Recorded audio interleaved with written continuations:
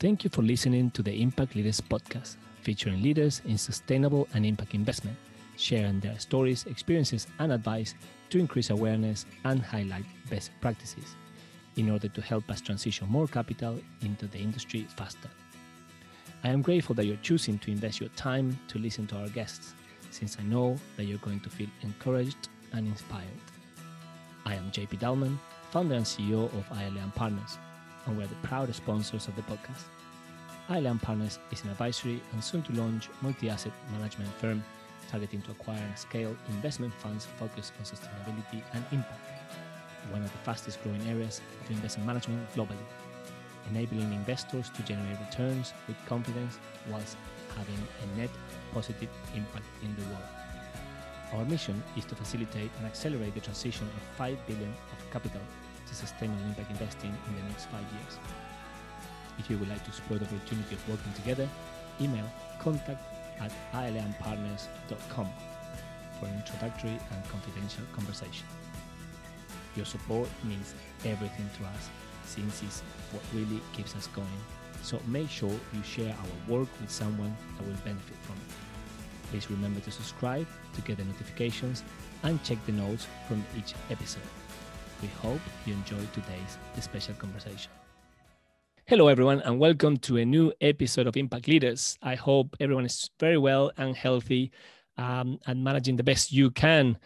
Today's episode of Impact Leaders is technically the 6th on our current series called Sustainable Investment Dilemma, looking into how industries can help address the climate and social crisis, in particular the financial industry, taking on the opportunity to find and fund the solutions that we need for a sustainable future. Although today we bring a different angle, an industry, to gain and give some extra inspiration to our listeners.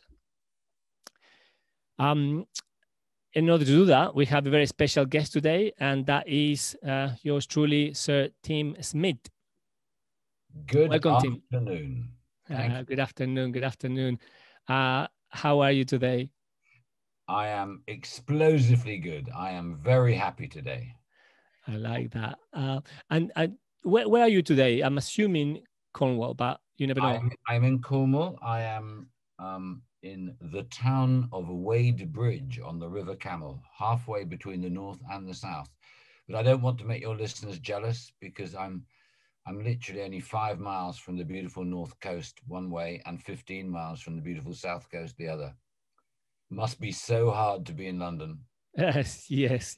Well, it's interesting. I don't share all the time, but we are being listened in about over 100 countries, and the UK is kind of a big percentage, but it's quite nice, that it has an international reach. So if anyone, this is going to be interesting because it's another first for the episode, and maybe some people may have never heard of Cornwall. And definitely some of the very exciting and interesting parts that we're going to talk about, I'm sure that people are going to be extremely inspired. And given that we will be focusing on some, I would put it within kind of the nature-based solutions part. I don't know if you'll agree, including land regeneration and much more.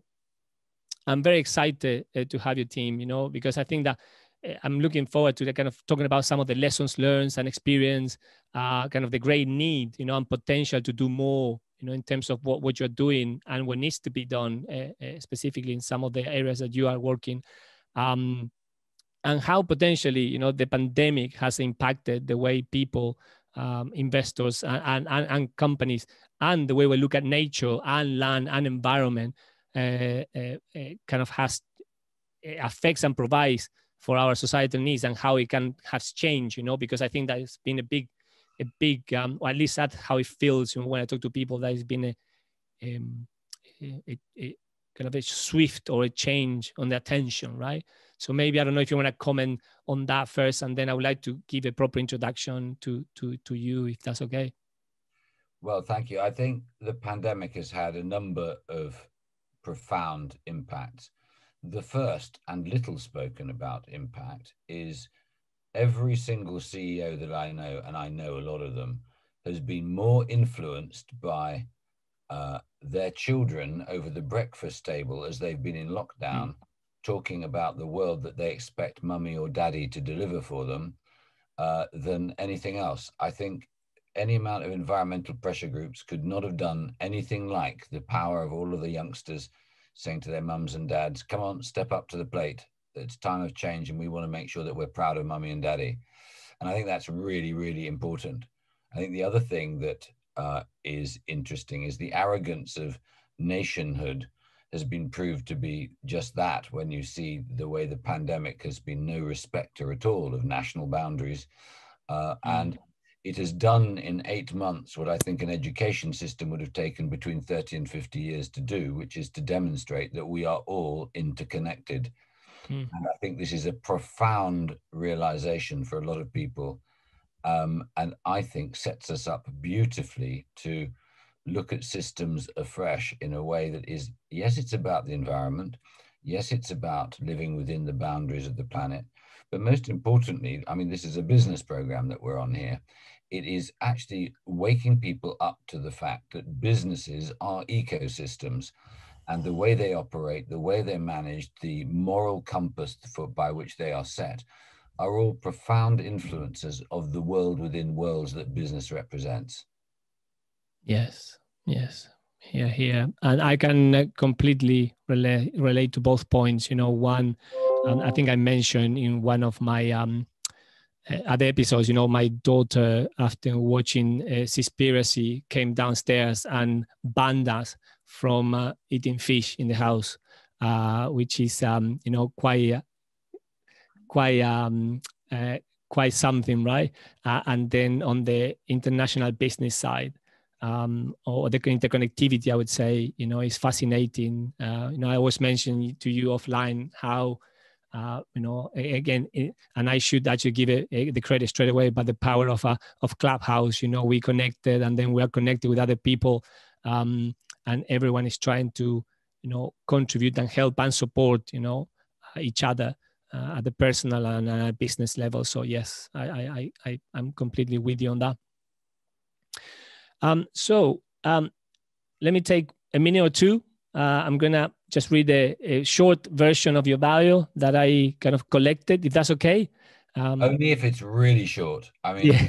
You know. Yeah. So it's just for a bit of context, you know. So in case people haven't met you before, you know, it's just to share with the audience, you know, a short introduction to the outstanding and unique life I believe you have had so far, you know, just for the context of the benefit. So, and I like it because I'm going to say full name here is Sir Timothy Bartle Smit. And I know that you don't like being called Timothy because I've learned that, but it's Sir Tim Smit, KBE. He's a Dutch-born British businessman, famous for his work on the Lost Gardens of Heligan and the Eden Project, and the Charlestown Shipwreck and Treasure Center as well. Yeah, that's another one. Yep. So he's the executive vice chair and co-founder of the multi-award-winning Eden Project in Cornwall. Since its opening in 2001, over 22 million people have come to see what was one sterile pit, now converted into something that is, you know, beyond beautiful and educational on many levels, to put it simple. He's also the executive and co-chair of the Eden Project International, which we'll talk about a little bit later, which aims to have an Eden Project on every habited continent by 2025. Be interesting to see the vision and how it's going. And he's also obviously known, you know, for all his achievements in Cornwall. You know, that he discovered and restored the Lost Gardens of Heligan, which we'll mention with John Nelson, which has been actually in 18, I think it was awarded Garden of the Year by BBC Country Life. And he also has a book about that, and a book about the Eden Project, which, you know, maybe we get the time as well to speak a little bit about. But the fascinating thing, you know, and I know, and that this is for my benefit as well, because, you know, when we had the other conversation the other day, I wasn't as prepared. The fascinating thing is that you started as an archaeologist before making kind of a leap into music. And I had not realized, but you actually received a platinum and gold discs. So it was not just just a simple career, right? And then obviously the rest came. They lost moving to Cornwall and the projects and the initiative. At one point that I picked up, I do like numbers, and this is kind of our audience tends to be investor focused. I think the initial budget was of £80 million to build the two transparent biomes in an old china clay. But it is said that you have the project, and the Eden project has contributed to over £1 billion of kind of revenue into the Cornish economy. So it's fascinating to see, all those points, I think. And then finally, just to say, I think is very much worth to share, that the fact that you got appointed honorary Knight Commander of the Order of the British Empire, which is the KBE, which I mentioned before in 2011. And then there is something special as well in May 2012 when you became a British citizen, which now, that's why I started with the Sir term before, but I don't think you actually use the Sir much. I've seen it around. It's always Tim Smit, right?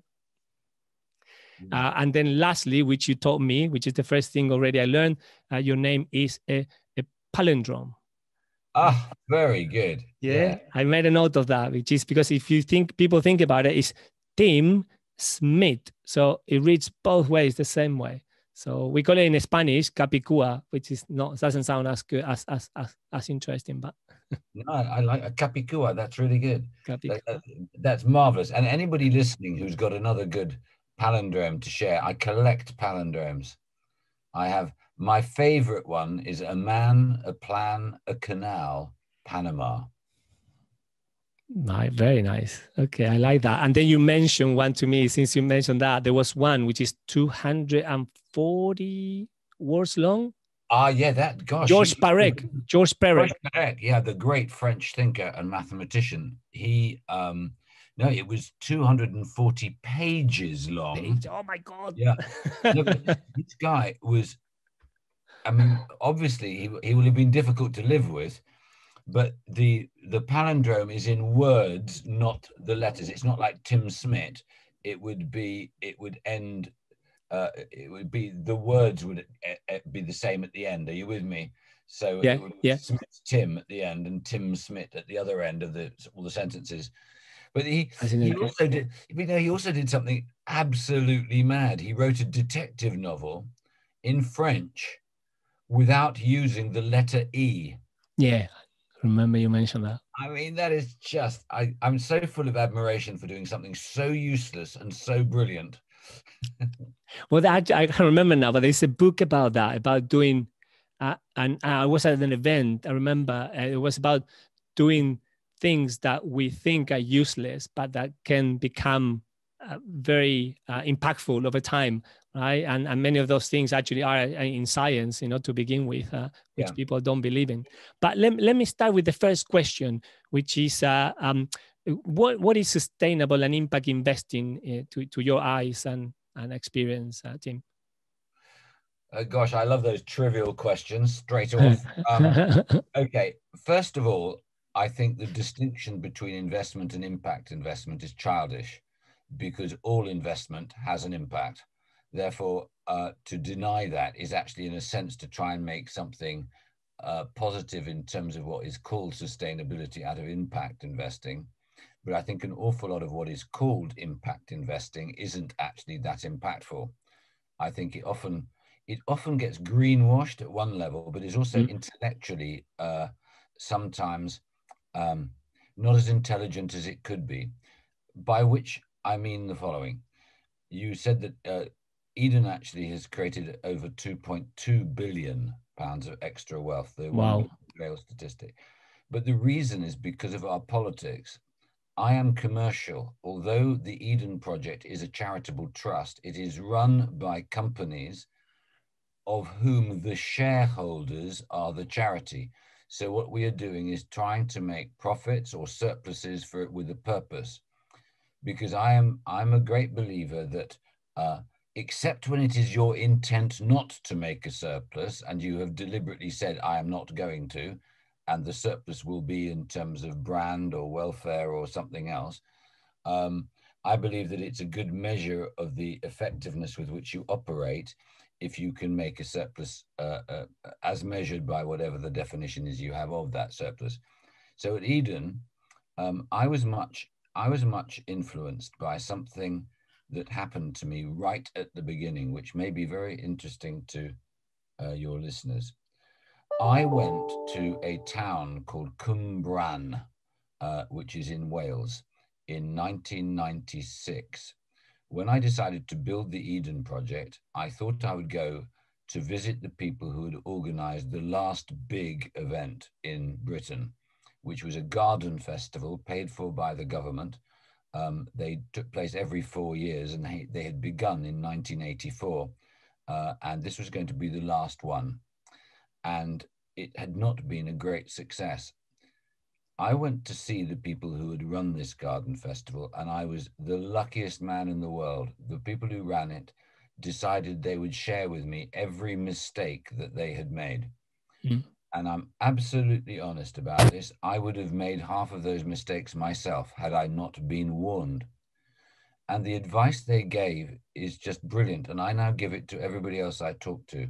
The first thing they said was, the problem is when we arrived here, we saw our whales, as in Wales, the country. We saw our whales. We did not stop to see the real whales.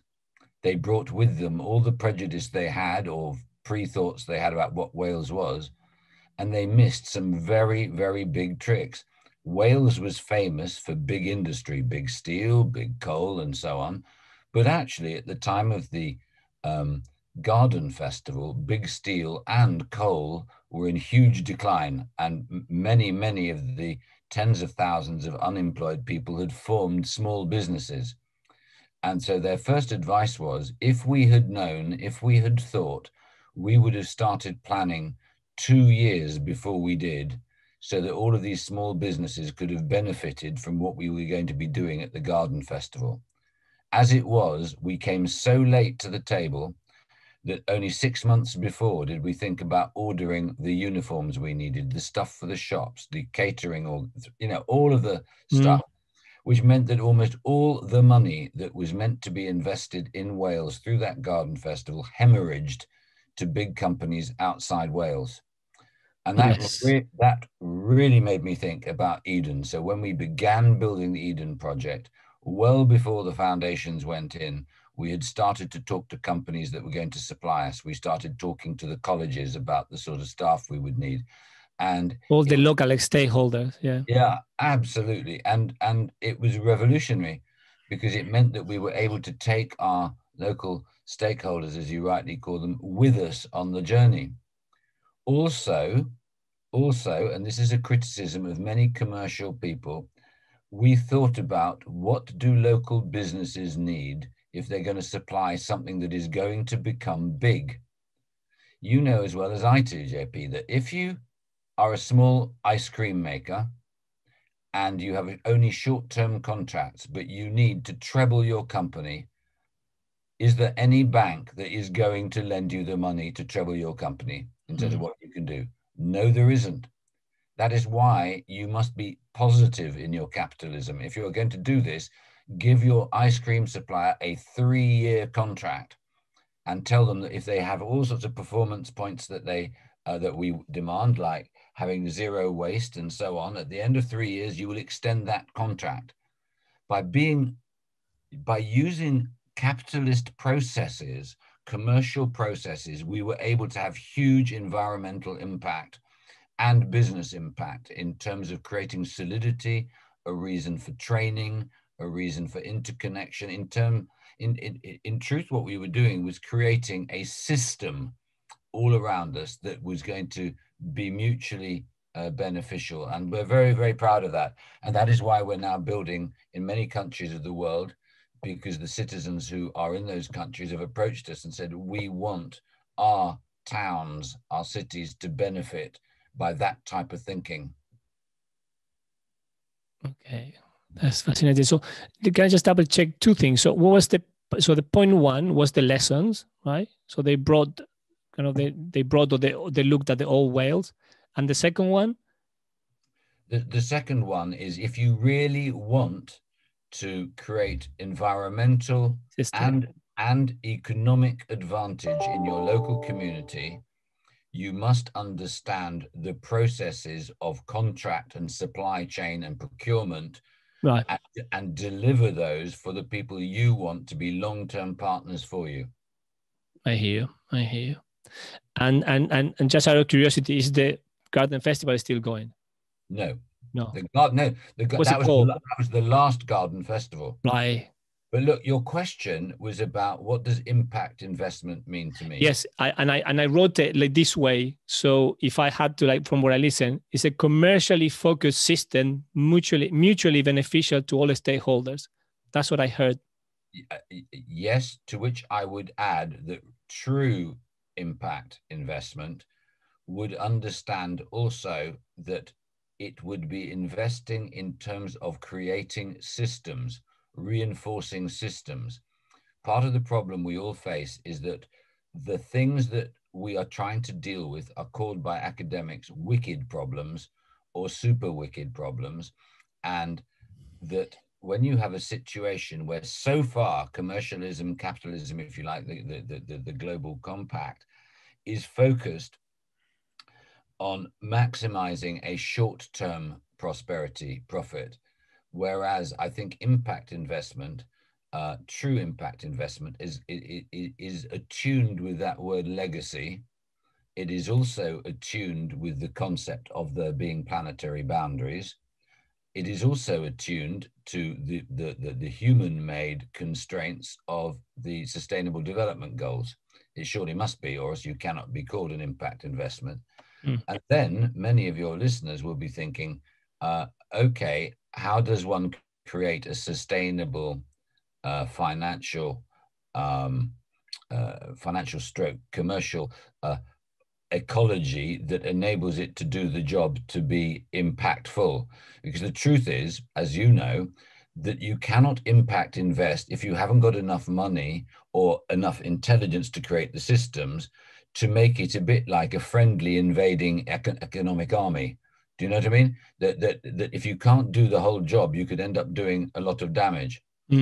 So in Australia, there's a big impact investment fund we know very well that we've been talking to. They've bought 75,000 hectares of degraded cattle land.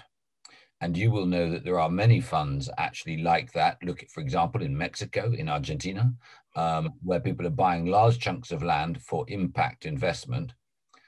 And their version of impact investment is actually allied to regenerative farming or doing ecologically sustainable things on the land that they have purchased. And their single market is actually, well, their biggest single market is the carbon sequestration potential in terms of the carbon price on the land that they have. I think this is actually quite stupid. I mean, the two big funds we're talking about, we've got them very excited about how do you create a mixed economy on land that you are regenerating, but also realizing that you want to, in any country of the world, stop the big drift of humans to the cities and create in what was the countryside the abilities for people to have full lives that are living within planetary boundaries. And that's, for example, what you're seeing now in China. You're seeing that in China, where they're trying to move people out of cities by creating in the countryside the things or potential to enjoy those things which people were previously going to cities for. I hear you. And one point you mentioned there that kind of resonated. And this is fascinating because, as obvious as it is, I don't think that people think about it. But the point about reinforcing the system and the local ecosystem. A wonderful man I met also through Clubhouse, Stuart Williams, out of Charleston in South Carolina. He's an impact investor, and he was giving some of the statistics of how much of the kind of revenue created, in the state, they calculated, goes out, to others, right? So, which I think is the point you mentioned about the story with the garden event, right? to be truly impactful at that level, people need to start getting that notion that you need to start looking. And I'm just, again, fascinated by the thought of, how the planning ahead and including all the stakeholders, which again, a lot of people don't realize that you need to do a bit like gardening. You need to prepare the grounds, right? Yes. A lot. You have to work on it a lot before you can plant, before you can actually see anything coming out, just to mention an analogy. A second part of this question is, and it kind of links to this. So, the fact that we are growing, the fact that we're growing the cities, populations. Now we're trying to pull people outside of cities, and there is, I don't know if you have seen, but the sustainable investment, are we facing a sustainable investment dilemma? That's the question. And it came out of the fact that we've been funding, the financial services industry, banks in particular, have been funding those same products and solutions that have created the problem, right? So in your view, and perhaps also from the work that you're doing, do you see that dilemma in terms of where we're putting the money versus what we're doing, taking the action? If I was answering honestly, I just basically see stupid middle-aged men making really bad investments. I don't see a fundamental contradiction here at all. I think the trouble is too many people are like sheep and they do not think. I'll give you an example, right? You and I are going to do some impact investing. We'll go to Argentina, right? I will tell you a word which is incredibly damaging, which everybody thinks is very wholesome. Farm. The word farm, you cannot help it. Almost anybody who hears the word farm, they see a cockerel, they see chickens, they see pigs, a few livestock, beautiful fields, and all the rest of it. If you stopped calling these places farms and talked to them as being rural centers, you would then revolutionize the way you look at the countryside. You would actually see rural centers where you should have urban outposts for urban schools to go into the country to learn what the country that they live in is. They should be places of health and well-being where people who have suffered various calamities in their life can come and recharge their batteries. All of these things, education and well-being are really major ones, but within it also is access to the land for people who have not been farmers all their lives, who do not want to farm 20,000 hectares of soy or something like that. We're seeing this in Britain. There are young kids in the age group 19 to, let's say, 27. I've made that up, but in that age, who desperately want to grow things and want to create markets out of what they grow, niche products, to create niche forms of food and drink. And they're very successful. They can make money on 5 to 7 acres of in new money, call it 3 to 4 hectares. Yeah.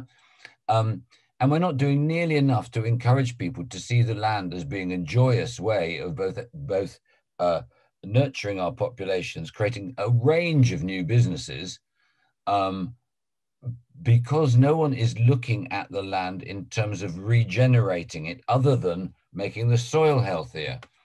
So if you and I go to Argentina and we take over, because it's a round figure, 1,000 hectares of land, and we then say we want 100 Argentinian young couples to come and share that land, right? And we're not only going to do that, we are going to create small factories on that land where they can make the whole process work of the crops that they're growing, the processing of them, the packaging of them, so that you can, all of what you want to make as your final product, you're keeping in muscular local centers. You will revolutionize the countryside. You will stop people leaving the countryside, and then people in the cities will start to see the countryside as being an adjunct, an addition to themselves, rather than a rather strange place that you just go on holiday. I can relate personally. I can relate because I've moved from the city out to the countryside. I interestingly fought it at the beginning because it wasn't my idea, but as I've as I've kind of learned to, and actually COVID helped even more, learn to embrace it. You understand, that is the most wonderful and beautiful option you can actually have. But we have a fascination for cities still. I would have said, right? Yeah, absolutely. The intellectual wealth, the cultural wealth of going to a marvelous city, whether it be London or Paris or Buenos Aires or Berlin, or whatever. I mean, most of the great cities of the world are great cities because you are suddenly reintroduced to the mass of humanity from all over the world, which makes you feel as if you've fallen into the most gorgeous cultural soup. And you miss that. When you go into the countryside, you miss that. And I think it's childish for either you or I to pretend that the countryside is better in everything. It isn't. You want a rich life, is a polymathic life with different interests. You know? And let me just add the slight turn, but based on what you just talked about, because it's fascinating. You mentioned the commerciality. Effectively, when you talked about changing the name of farms to rural centers, you're talking about a little bit of marketing slash PR there as well. So all very commercial ways, to just repackage something that we have an emotional association to make it even more attractive, right? Yeah. Which brings me to something. So I picked up through some of the preparation, some of the comments you have made about social enterprise and entrepreneurship, for example, right? Yeah. And this is something that you just actually hit it on the head of the nail on something that I keep seeing on entrepreneurs come in and ask me, and not even entrepreneurs, I've seen it actually, entrepreneurs, and I've seen it with large institutions, investment management firms that are trying to launch, impact funds, for example, or sustainable investment products, that they're missing some of the points around how to speak about it, how to convey the message, how to explain, what they're trying to do, and then connect that to the needs of in this case, the investors. But the same happens, when you go all the way down to somebody that wants to set up an Eden project for the first time, or somebody that's just trying to create a renewable packaging product firm, right? So, but you mentioned a couple of points about how we are about risk in the UK, particularly how, the stigma of failure. So anything that you can share around that, and specifically the mindset. I was thinking, what is the mindset that somebody is trying to do something social or environmentally impactful needs to think about? Well, one of the things, though, JP, I'm finding really difficult is you're trying to put me into a slot, a definition of environmental or whatever. I'm interested in everything, absolutely everything, because I think everything needs to work with everything else in order for us to have a healthy planet. And that is why I am commercially interested. I spend a lot of my time thinking about the interface between being commercial and ending up with the social ends that we all think would be highly desirable in our culture. And no country has yet managed to succeed in this area. So it is quite obvious we are not clever enough. Whether you be in Argentina or France or America or England, we all recognize that it is a shameful thing that the gap between the poor and the rich in each of those marvelous countries is greater today than it was 100 years ago. This is quite frankly disgusting.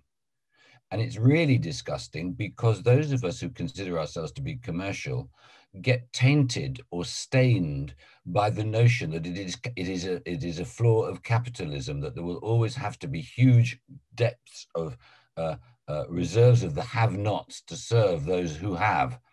And this is just quite simply not true. It is to do with the poverty of moral compass within many of the practitioners of capitalism.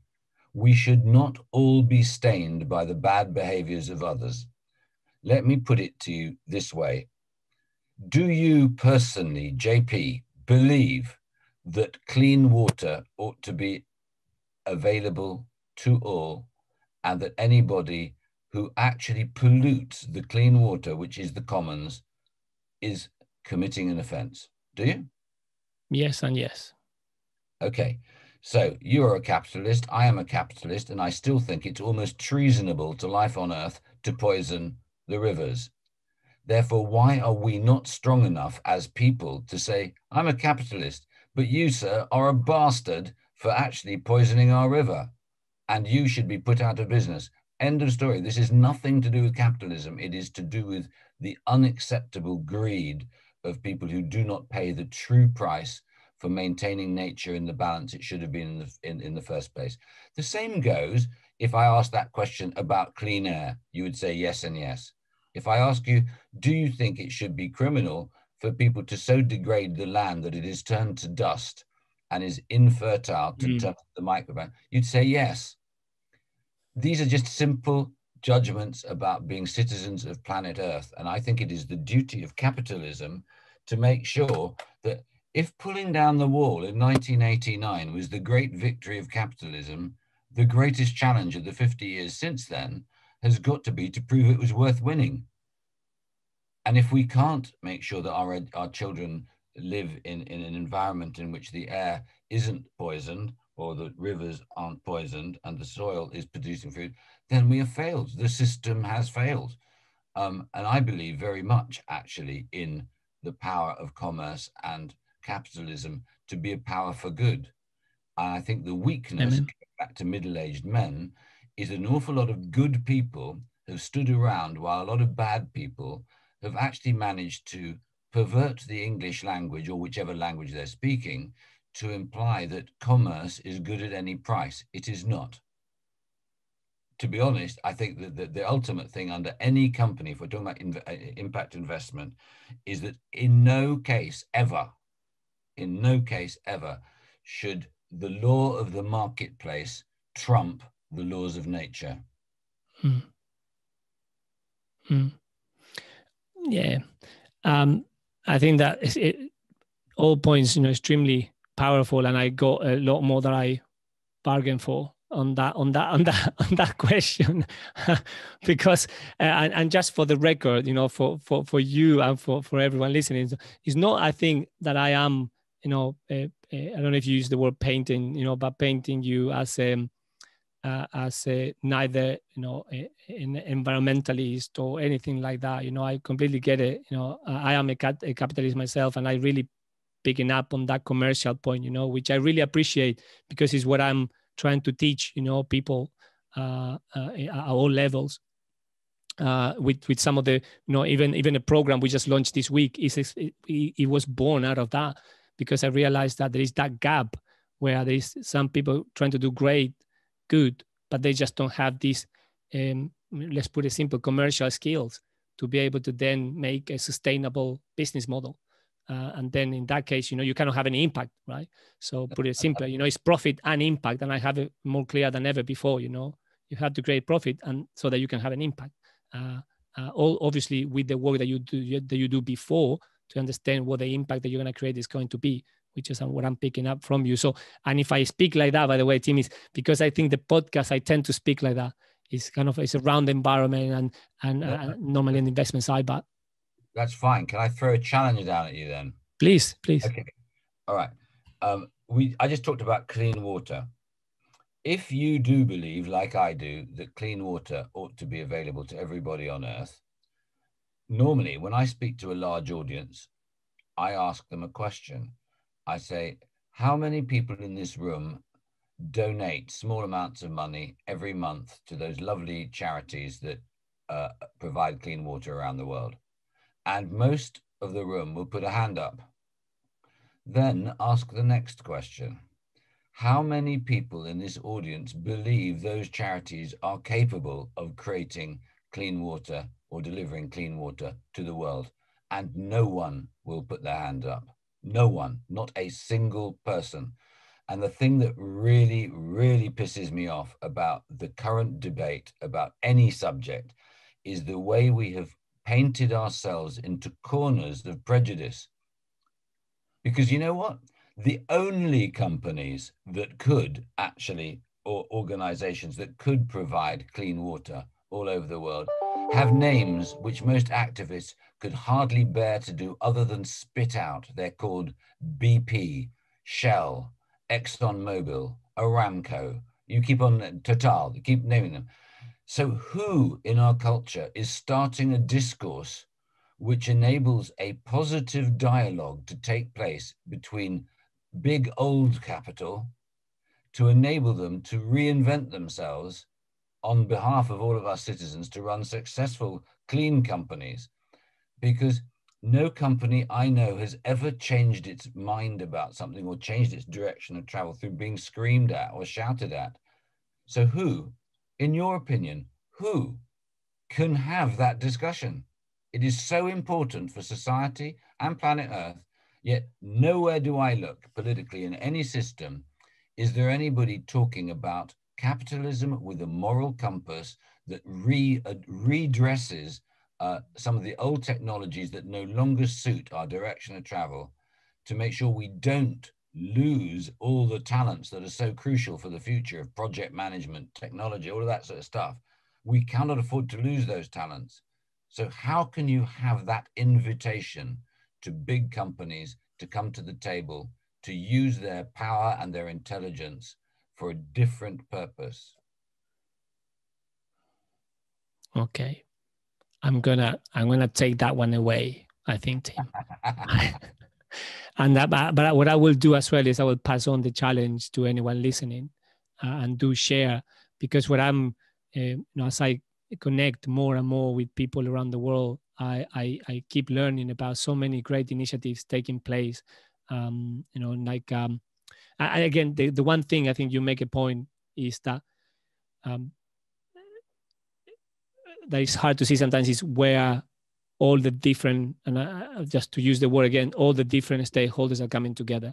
So you mentioned all the big brands, they have their, sometimes they have their initiatives. We are, for example, trying to help support Unilever in delivering their transformation project for LATAM, for example, but it's very specific, to the sector, to the products. What you're talking about is something kind of a couple of levels above, I would say, in terms of, that conversation. And then obviously I see, as we know, right, the different organizations around the world in the different sectors, like the World Economic Forum or, the G7, and it's going to happen near you, I think, and others, right? But that kind of all round table conversation, yes, if anyone knows as well, please reach out and let me know. Aside from, and even like we have COP 26, right, coming up in 6 months in Scotland. It's fascinating to see now, through, again, I'm going to mention Clubhouse maybe more times than ever in this episode, but, through there, you realize that there's still a disconnect between, people going to that event and the rest of the population, right? Which tends to be this kind of elite versus the masses, right? Which I observe. And even, I don't know at what point I was gonna, the best time to mention this, but even I think you are looking at doing a project for the UK with Philanthropy on the Eden Project soon as well, which is just to, again, bring a group of people together with a common interest, right? Well, we've been doing quite a lot of that. Since 2009, we've had an event called the Big Lunch, which is got royal patronage and things. But the idea was simply to knock on the door of your neighbors and have lunch, because any area where you get to know your neighbors actually becomes a neighborhood. And one of the problems is a lot of people lazily talk about community as being a line on a map. It isn't. Community comes from a word, from two words, communos, together in gift. It's about action. It's not about inaction. So we have about 6.5 million people a year do that. And in terms of convening people, in terms of business leaders and all of that sort of stuff, we do it, but actually we're becoming less interested in it. I know that Prince Charles has started Terra Carta, which I think is a really good initiative. But I'm actually more focused personally on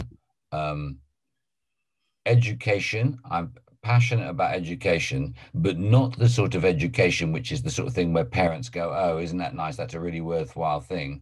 It's about how do you create citizens? I mean, the big battleground for you, for me, for everybody listening is how do we stop just being consumers and start talking about ourselves as citizens that have responsibility? I mean, you will have noticed, I mean, the lack of respect for politicians, which is Yes. felt all over the world. This isn't just Britain or America or whatever, but in large part, it's our fault.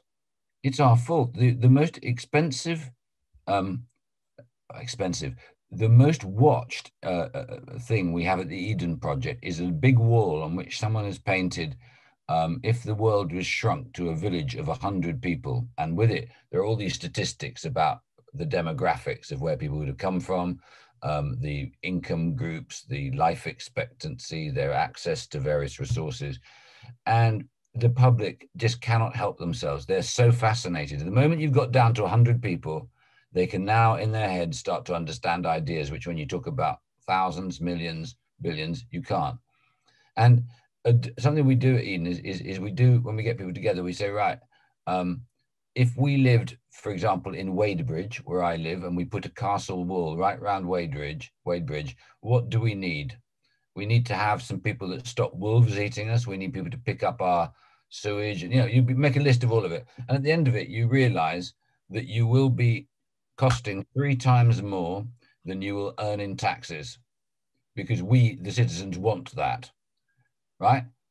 Like consumers, spoilt children, we want that. So the politicians cannot succeed now. They cannot succeed because we want, and we use the word they must do, to politicians to give us what we have ridiculously asked for. The next part of this conversation for any person or business ought to be, okay, what cost can we take out of this system by, okay, I will mow the lawns, the public lawns, you will do the hedges, you will do the litter, just take the cost down until you've got something that you can afford. But we never have that sort of education in schools or anything.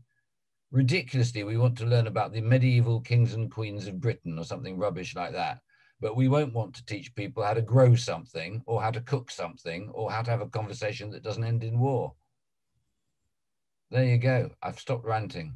No, that's gold. That's gold. Because, and let me just see if I can keep my thoughts, my mental notes as well and make sense of what I'm going to say. But before I forget, communities together in gift. Is that what you said? I'm gonna make that, because I've been truly enjoying my first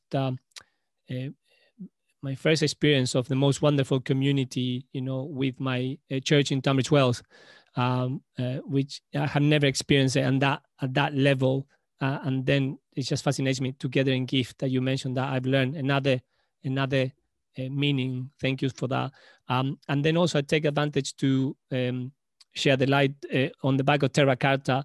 There is the Sustainable Markets Initiative. If people in the sector haven't heard about it, I've just met with a friend, a colleague of mine recently, Stephen Lizards, and he told me about it, and it's fascinating what they're doing. It's not only locally but across the Commonwealth.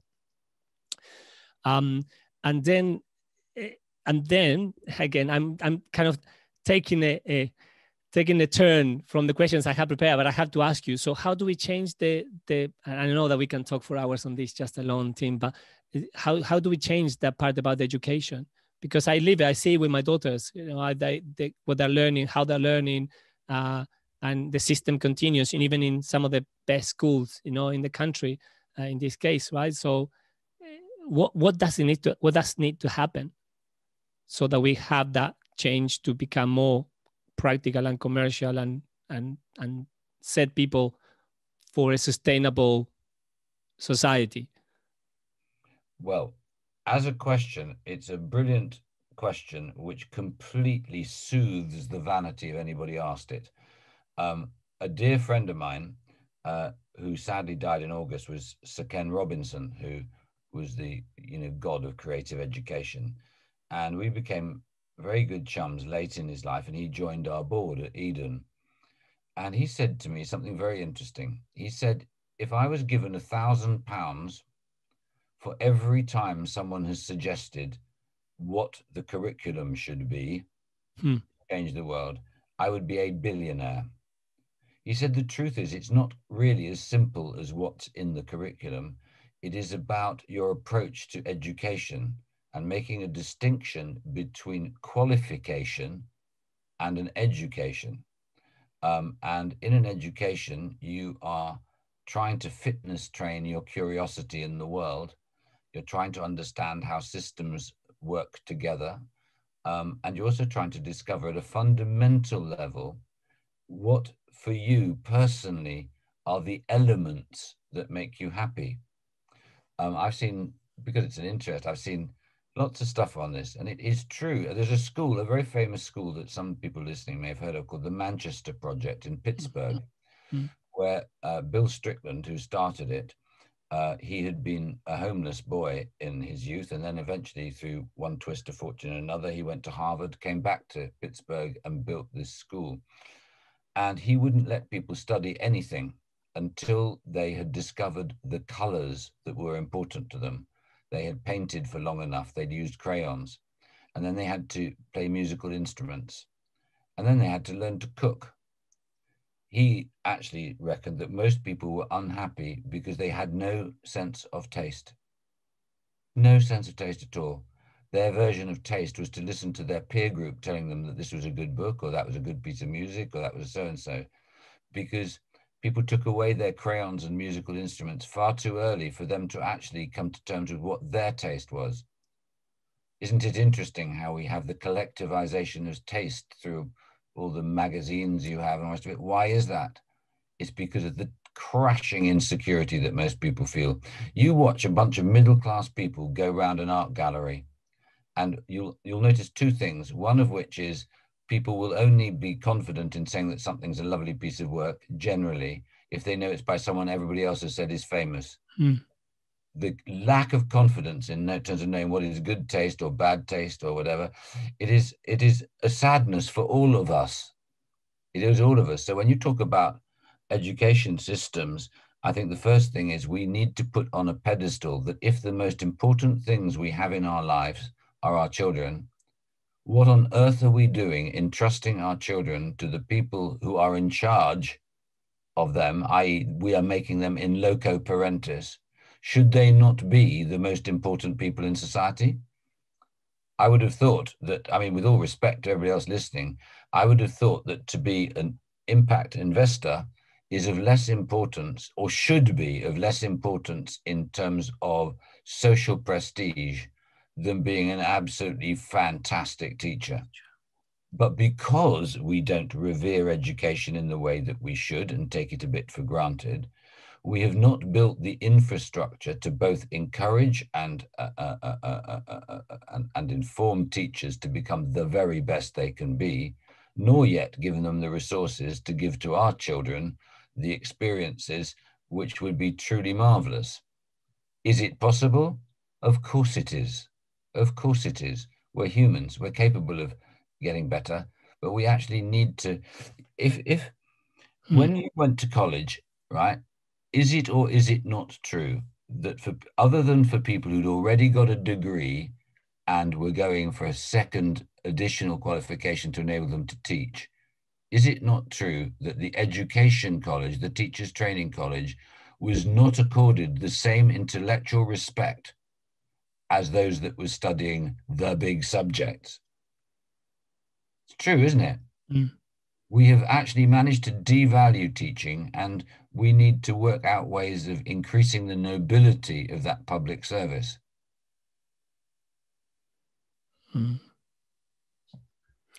Yes. One thing that, again, sometimes it's hard to admit ignorance, but, as I am still, growing up and learning, and that's why, I very much enjoy, and again, I really truly appreciate, your time and being with us and sharing your thinking, because it's through these conversations, and I hope that people listening, will benefit, because this is fascinating. The everything you just said in terms of how we are conditioned. The brain has all this power, but it doesn't seem to be able to set the fire, right? Until something ignites it. So lots of things that you're saying, I think, are going to really help for people to think, because as I've learned, and I moved to the UK to become an investment banker, and I was blessed to make it, into the industry. And then you go in and you realize how incredible intelligent people are, when they create. Basically, we've been very good at creating services, right? That's one of the things that we export. Financial services products is one of them.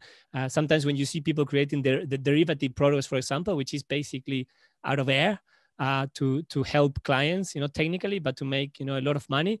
It always fascinates me how we do all of these, but we cannot do the same to create, benefits, societal benefits, and other benefits, which I think is all coming back to my mind when you mention all these points about how we value and how we approach things.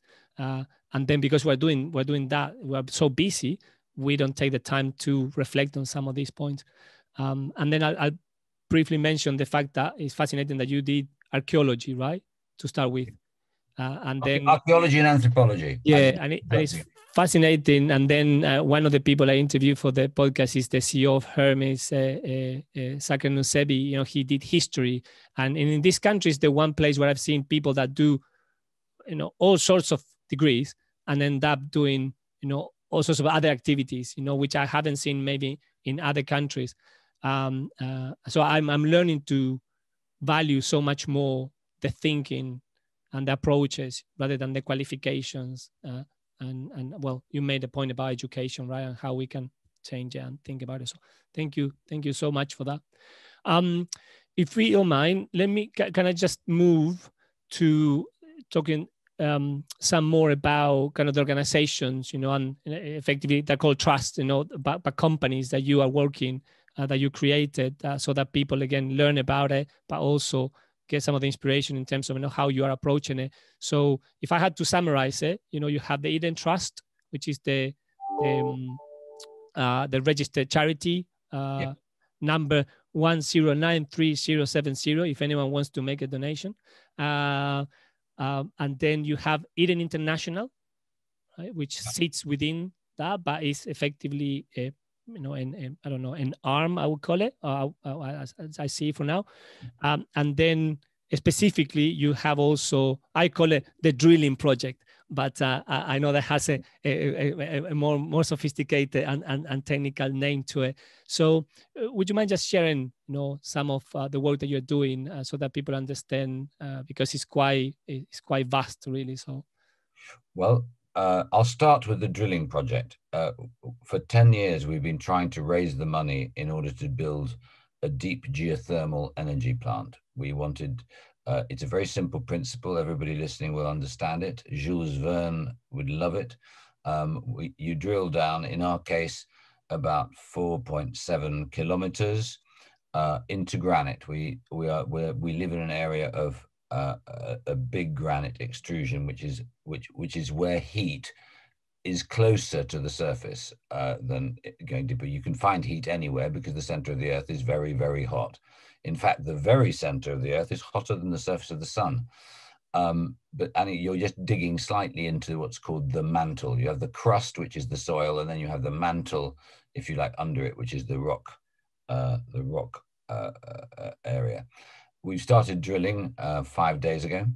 The intention is that when we get to the 4.7 kilometers, the hot water will be brought to we pump down cold water, which comes through, goes over the granite, heats up a superheated steam, and comes to the surface and gives us as much hot water as we need. And assuming the temperature is right, we can use heat exchangers, and it can then heat other water up to the steam required to power a turbine for about 3.4 megawatts, which would mean that the Eden project would have all the heat and power it needs, and would also be able to deliver the same to 17,000 other houses nearby. Our ambition is that once we've proven this case, there's a large amount of granite near us, and we would then grow this business very rapidly, because just the Cornubian, the Cornwall rock is sufficient to provide all of the heat and power for the whole country of Britain, 20% of it. And I actually think that one of the big challenges for the UK is to suddenly allow people to rid themselves of all the brainwashing they had about fossil fuels and realize that in a very short period of time, if we change the way we look at the world, we could become completely energy independent. Now, anybody who lives on an island anywhere must surely realize that with the lessons of history, it is wise for nations that are islands to be dependent on nobody outside their islands for anything that is vital to their existence. I would suggest that the growing of food and the production of energy would be the two key things, and you'd want to do that in the United Kingdom. So anyway, we are hoping that in 5 months' time the heat will come up, and we're also going to put solar panels all over our car parks and walkways. So we will be so carbon negative that my bet with my colleagues is we will be so carbon negative that even if every single one of our visitors visited from the planet Venus, we would still be carbon negative. That is a deliberate ploy. I'm a big fan of Buckminster Fuller, the late Buckminster Fuller, who designed the geodesic dome, which is the shape which makes up what Eden looks like, with pentagons and hexagons. And he wrote the most extraordinary book called An Operating Manual to Spaceship Earth. And we are changing our Eden project, both here and all over the world, to make sure that we are turning ourselves into circular systems. We're moving our sewage and our water systems over the next 6 months to create systems whereby we can not only process everything on site, but we can use the wasted nutrients as feed for prawns and for fish and give us 200 tons of those and grow 40% of the vegetables that we will need on site. And we're going to basically analyze to death everything that's happening in our land, to remove waste and so on. And the last point I would make about, you asked about the energy project, but it's actually right at the heart of what we're calling Eden 2.0, which is how do we make light independent? And we're hoping that within 3 years, we will be energy independent, 40% food independent, but growing everything we do eat within 1.5 kilometers of our gates. And the most important aspect is that a lot of impact investment talks about circular economies. I think it's important to let people listening know what a true circular economy is. The best way of explaining it is that in nature, there is no waste. There is no country called away to which you throw things. That means that the biodegradation of everything you create in nature, you get eaten by other things. Now, a circular economy is only a circular economy of any benefit if you're not circulating horrible rubbish. You don't want to keep circulating arsenic or single-use plastics in a particularly negative way. And a lot of people don't understand that. It's not just circular. They also use words like end of life. It's about doing things for end of life. Again, this is woolly-headed thinking. Most of the issues that you know and I know need sorting could be sorted with a change of legislation, which made sure that everything that is made has got to have an end of purpose, not an end of life. It's an end of use, which means that as you design your refrigerator or your other white goods, I'm just making, it could be anything, that before it's even used as a washing machine, you already know what that metal or type of junction box or whatever will be used for in its next recycling. Really healthy circular economies will have a genealogy of use already interpreted or roughed out and planned for them before you begin. I tell you what, I mean, that whole notion, I'm sure it's happened to you. Your DVD breaks down. You want to get it mended. It's cheaper to buy a new one than even mending it. That is disgusting. It is utterly disgusting that we have enshrined in our processes that sort of waste. And that's what you need people on this call to be doing. The lawyers who are on it, or whatever, is to think, how can you create legislation which would make a pirate smile? That's what you need to do. How could you create a taxation system which isn't about oh, we're going to just tax the rich. It's actually about how do we encourage great investment? Just imagine if you were going to invest in impact investment and you didn't want to take any money out for 10 years, right? Let's say, right? Just brilliant, right? Let's imagine the tax was just 10% for that. Profits from that, just 10%. And the shorter it was, the tax rate just goes up and up and up and up and up and up. I mean, this would be much more your skill.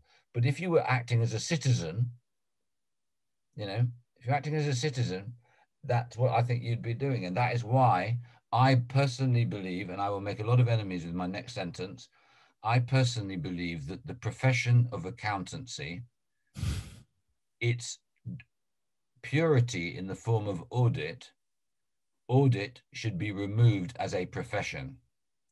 I do not believe it is actually a profession. I believe it is an act of treason, because as a profession, if they had actually had citizenship in mind, they would have gone back to the Roman use of the word audare, to listen, which is where auditing came from. They have never for one moment made any intelligent suggestion about how their profession can help the citizen, only the shareholder. I think they are a disgrace. I'm just saying this is a discussion point, and for all of you who are auditors out there, I'm sure you're very nice and we'd enjoy a drink together, but the shame on you for your lack of activity on behalf of all of our citizens. Yeah, I'm going to pause there for a second for people to swallow that one.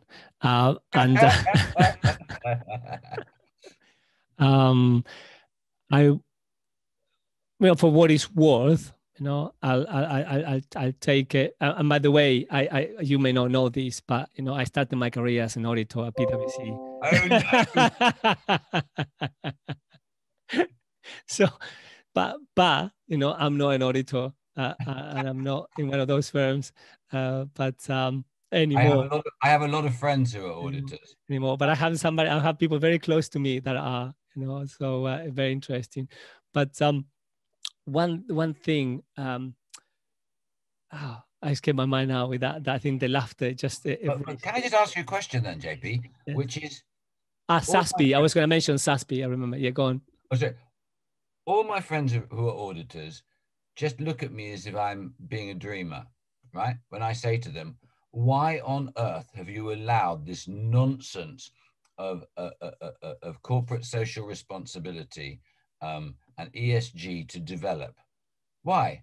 Why have you allowed something which is purest greenwashing and rubbish to develop, when you could have actually thought of a law, a regulated system for companies to operate, which meant that it wasn't an externality, that all externalities which belong to us, the citizens, would be taken account of.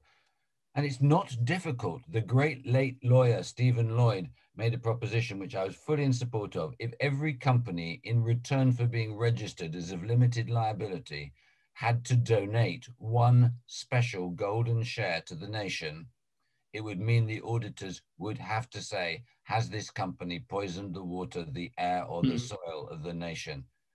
And that is not preposterous. It is a moral position. No, I think, if I had to, no answering for everyone, but, some of the reflections I've been having is where I think it's morality, but then I do use a lot of the word integrity, this kind of double standard between providing the service to certify something is being done according to the inverted commas standards. And again, it's very easy, not really, but very easy to just adhere to, financial standards as such, almost, and detached from the externalities you mentioned. But as stupid as it may sound, I just think that humans have not really evolved to understand that until now. I think the awakening, I don't know if that's the best word to use, is kind of happening at last. But I was there, I couldn't see this. I started developing that. Well, funny enough, a friend of mine started calling it a call to Jesus moment, although I kind of reconnected or was reborn as a Christian only 2 years and a half ago. But let's say 7 to 10 years ago is when something triggered from my values to understand, to start thinking about some of the financing we were doing and some of the syndications we were doing.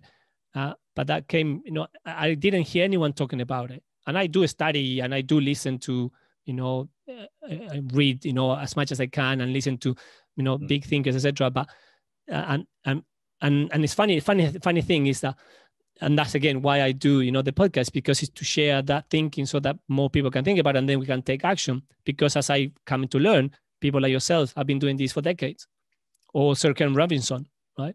Yeah, that you mentioned. So it's the challenge I haven't worked it out yet, Tim, but I'm trying to bridge that gap, through, I mentioned before, through connecting people, is how do we move from and now understanding, having all this knowledge, having all this experience as well, because a lot of people, I always like talking about Mark Campanale, who from Carbon Tracker Initiative, and other many that have been working on this for decades. How do we grasp all of that now and accelerate it, right? Which will come back to that question, by the way. So I don't have the answer, Tim. No, I wasn't expecting you to be like the Pope, mate. I wasn't. And before anybody listening thinks that I'm holier than thou, I am totally flawed in so many ways. I just think that one needs to have the conversations. It's like what's going on in our cultures at the moment with Black Lives Matter and the Me Too movement. We have known culturally for, I don't know, let's say 50, 100, 150 years that we're dealing with things that aren't right. We just have never had the moment, the epiphany, if that's the way to look at it, to actually deal with it. I mean, and we should. It is morally wrong to have made the ridiculous distinction we've made over the color of people's skins and their gender. And I'm so proud of the young people that I know who regard old fogies of my generation as being like dinosaurs. And I think that's utterly marvelous. And I would say to anybody who's older like me, but I go into a lot of schools, if you're feeling depressed, don't be. The smart youngsters at the schools all over the world they're just full of brightness and quite a lot of anger about us, about how we have allowed things to get to a point where they've got to pick up the mess. But there's a great phrase by Ed Wilson, the great biologist at Harvard who invented the word biodiversity. He came up with a phrase which you must all steal when you hear this. I've stolen it. I credit it, of course, but it is: the problems for humans are that they have Paleolithic emotions, medieval institutions, and the technology of God. And that's actually a really neat quote, actually, that we've got to be quite forgiving of our failings, provided we commit ourselves to trying to put those failings right as soon as we recognize them. Thank you for that. Thank you. I should have mentioned before, if people want to learn more about it, everything that we're talking about, the projects, you should go to edenproject.com. Very simple, and you'll find all of them. But let me again, we have so many things I would like to cover, and I know that when I have to stop at some time. But I wanted to ask you, maybe, and I talk sometimes within kind of the theme of clients. Maybe we can talk about some of your international projects, because I know that you've been. Oh, actually, it's interesting. We went upside down. I thought we were going to go 1, 2, 3. We were going 3, 2, 1. But let me think about 1 and 2. So Eden Project. And the one thing I was thinking about, like the example you mentioned with the garden festival, what is the one big lesson? And then perhaps, because then it links nicely to, why you're doing international projects, right? And how you're using all of these lessons to help internationally. Maybe if that doesn't make sense. The question makes sense, but it's not easy to answer. The reason it's not easy to answer is if your question is, Tim, what was the best decision you made with the Eden Project? Oh, I like that one. Yeah, that is quite easy. When we did our cost analysis before we built, we realized that we could not build the 3 different biomes at the size we designed them. We couldn't afford it. So the quantity surveyors said, well, look, let's do what's value engineering is the horrible phrase used for it. And we can we'll make it all a bit smaller. You know, it won't be bad, but we're a bit smaller. And it was then that I made the best decision I've ever made commercially. I said, who wants to go and see the second biggest conservatory in the world? No, we will get rid of an entire conservatory and retain the ambition of the first 2. And that was the right decision, because the public have poured in every year. I mean, we average 1.1 million every year now, and they're beautiful. They're absolutely beautiful, but culturally, they needed to be the size they are, to have that look and their proportion in the pit and all the rest of it. You know, and it's been great. And the other decision, I suppose, is, if you take as a given that we were going to put in there the world's greatest collection of plants useful to humans, the other thing that we've done is we have an arena at Eden, in which we've partnered with AEG, the world's biggest music company, because this is quite interesting. Yes. The majority of big rock bands are fed up playing race courses, huge stately homes, and festivals, because the whole experience of the intimacy of performance and the feedback with the crowd is just lost. It just becomes like super thing. It's just about making money. And Eden, we have a brilliant arena, and this is not a boast, it's the truth. It is the best outdoor acoustic of any arena in the world. And that is an accident, to be honest, of the mine that left this brilliant tiered system there. And we can only hold 6,200 people, but all the world's big acts come and perform, and they adore it, because you can hear a pin drop. By which I mean, normally when you go to a big rock concert, your ears ring afterwards. They hurt. That's because, in order for you to hear the trebles and things, they turn the treble up so loud that your fillings can pick up Radio Tirana. But that's because the mid-range just gets foxed out. Whereas at Eden, you hear it exactly as the artist intended. It's the only place where Elton John has ever recorded and allowed the whole concert to just be broadcast, because he sang in pitch the whole way, that you could hear every instrument. And it's very emotional. It's great. So that was the other great decision we made. Well, good decision. That's great. Was to really go for the music side of it, because people want culture. They want to be enriched by being together with themselves. You know, it's not we are very sociable creatures, and watching 6,000 people just going mad as the light fails and the moon comes up and the lights light up all the conservatories and some of the best bands in the world are playing, makes the hair stand up on the back of your neck. And it's interesting. I by the way, I've been there once 15 years ago, and to the gardens. I would have never actually imagined and dreamt back then that I was going to be talking to you. I was telling my family of our first lunch in the pub on Sunday, how excited I was, because originally we were speaking on Monday, right? And I was like saying how fascinating, how life turns. But what I was gonna say is as well that I've learned to appreciate that even if you look at pictures or videos, when you get there, when you get to a place like this one, it's just you cannot describe. So again, I highly recommend. But I haven't been to a show, to a concert. So maybe that's the next thing. That's the next thing. Maybe we'll organize that. That's the next thing. And the other part was, okay, so that was your best decision. And this is nice. This is another first. Nobody asked themselves a question before. And the other one is, what about the international projects? You have, if you mentioned so many. I made a note. Let me just remember. So you had the China project in Xinjiang, Australia Christchurch, and then you have a couple more, like Costa Rica, I think. Yes. Yeah. Well, let me unpick that long sentence of yours. We have. It's funny, but we define everything outside Cornwall as being international. Yes. We've got a big project in Qingdao, which is it's the marine capital of China.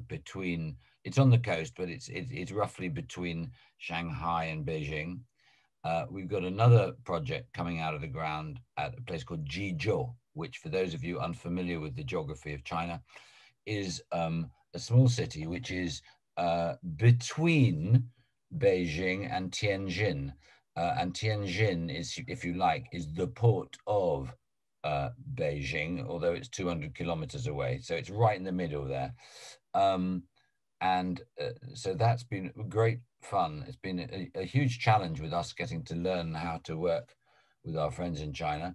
But China is a very, very interesting country to work in because culturally it has come to terms with the fact that it must adapt very quickly to turn all its energies into environmentally friendly routes.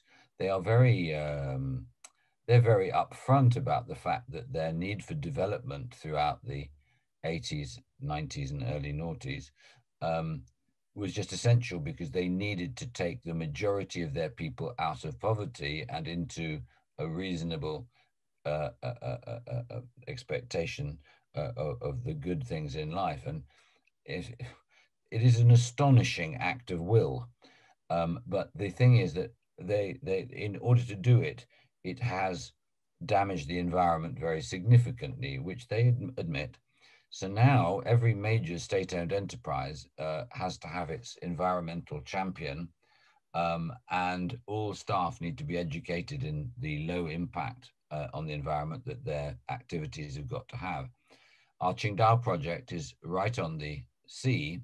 It is actually like a broken arrowhead with the point knocked off. We have rivers on either side of the arrowhead that come to the sea. And like Eden in Cornwall, the land was poisoned by nitrates and the salts from shrimp farming. But now, as I speak to you, the ground floor is complete on the whole of that project, and it will be finished by the beginning of 2023. And that project is all about water, the cleanliness and importance of water, because, of course, the Chinese, it's the oldest civilization in the world today. And it was built on an understanding of water and the engineering of water. So it's actually very culturally appropriate. And it's been really sweet to see how it's been not only welcomed, but it's being used as a driver to make people think about water, water, water, water, water. That in turn, sort of staying with China a bit, has led to a realization that places like what's called the Loose Plateau, which is the most fertile part of China along the Yellow River, has actually eroded so much because of the cutting down of all the trees that there've been terrible damage. And, this last century, over 20 million people died flooding.